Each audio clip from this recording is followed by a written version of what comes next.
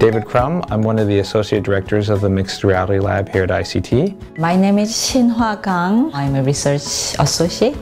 So for the last couple of years, we've been looking at how people interact with virtual humans. They're a really interesting platform for human-computer interaction. So in the future, we'll be interacting with computers in a more conversational or social fashion. What we're doing now is we're looking at how people interact with virtual humans on smartphones.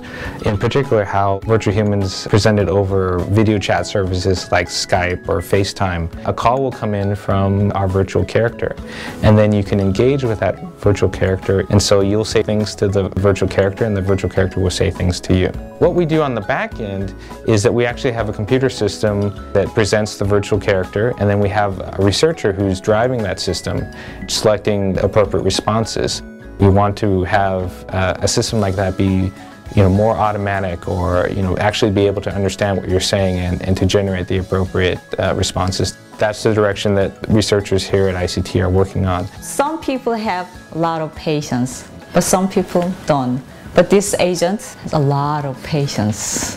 Very good listener. So that kind of thing is really good in the counseling interactions. We might be able to create virtual coaches or virtual therapists, or even virtual tutors. I want this virtual human as a virtual companion throughout your life, and not just for the counseling interaction.